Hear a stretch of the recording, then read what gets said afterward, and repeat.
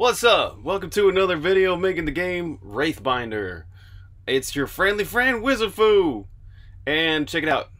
Characters now have boobs and long hair. This is so great. Obviously for male characters, there won't be any boobs.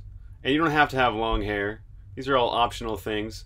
But this allows me to animate a character once and have them be female, male, genderless, whatever the heck you want, right? So this is super fun, right? And check out how this looks in the game. I'm really happy with this. This is so awesome. These compiled models, like I can create characters so much easier than I could create so many more characters than I ever could have before. And check it out, like their character is turned now too. That's kind of neat. Right, so if he's like, he does a turn, if I just press the up arrow, like I'm press the down arrow from here, and he turns around. Same thing if you're moving around, running. Really helps the character look more fluid and natural.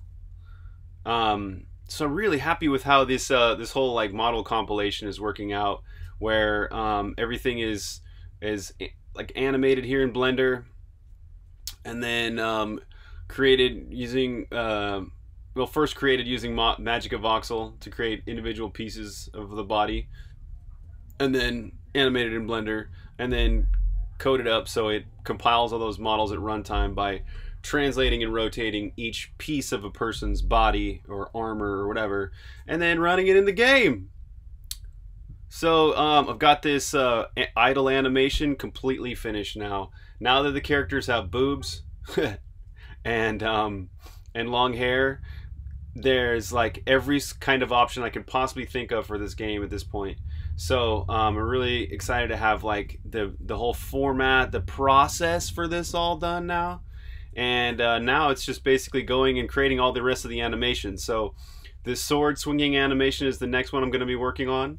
So right now I've only got the idle and the run, and you can see how smooth and fluid these animations look right now. Like they're just really beautiful to me. I really like them, how they're turning out. And so the sword, it will be the next one to make that all fluid and smooth.